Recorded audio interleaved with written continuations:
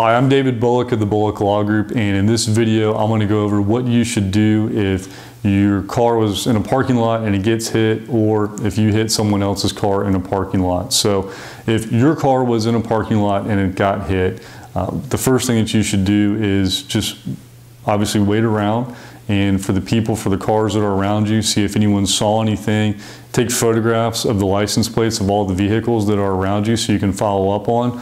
Also, you need to immediately make sure that you can go to any of the stores that are in the area and see if they have any surveillance video footage that would possibly capture it, which would lead you to who was the car that hit you. Now, if you happen to hit someone that's parked in a parking lot and they're not in their car, do the right thing. Just leave them your name and number, and then they can follow up with your insurance company and let your insurance company pay the claim.